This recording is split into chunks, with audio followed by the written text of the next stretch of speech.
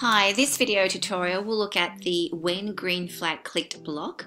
So if you're not familiar with some of the blocks in Scratch, you know you've got a tips section that you can open up. So let's jump into my events tab and open this up, and we've got a little tutorial here on the when green flag clicked. So let me click onto that. So basically what this does is that it runs a script when the green flag is clicked, which means when you've created a Scratch project or a Scratch game and you want to be able to start the game or start the project, you may want to use this, the green flag, to actually kickstart the game off. So we need to apply this particular event block onto particular scripts or codes that you want to run. So for this example, it's got go to X and Y coordinates 0, move 10 steps, and then turn 15 degrees forever, and apply this action when the green flag is clicked on. So let's have a look at how we can actually replicate that example. So I'll go into my motions tab, and let's just grab my go to X and Y coordinates block.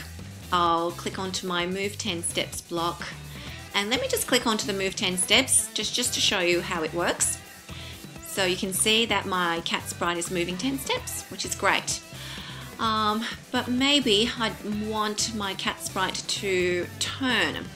So let's just click onto this again and see how it works. So what it's doing is it's moving 10 steps, and then it's actually turning 15 by 15 degrees.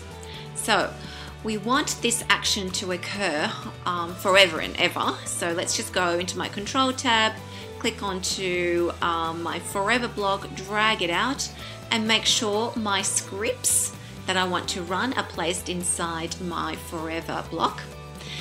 Let's place the go to X and Y coordinates on top of my forever block, because that's what I want to do. Is I want my cat sprite to be right in the middle, which is a go to X0 and Y0 coordinates, and then move 10 steps, and then turn by 15 degrees forever and ever.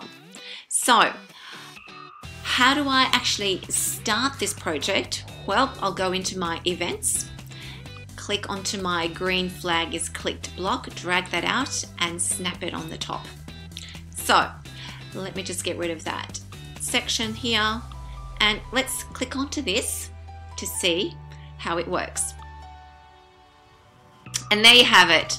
So when the green flag is clicked, it goes right in the middle, the center of the backdrop, and it moves 10 steps, and then it turns by 15 degrees forever and ever and ever.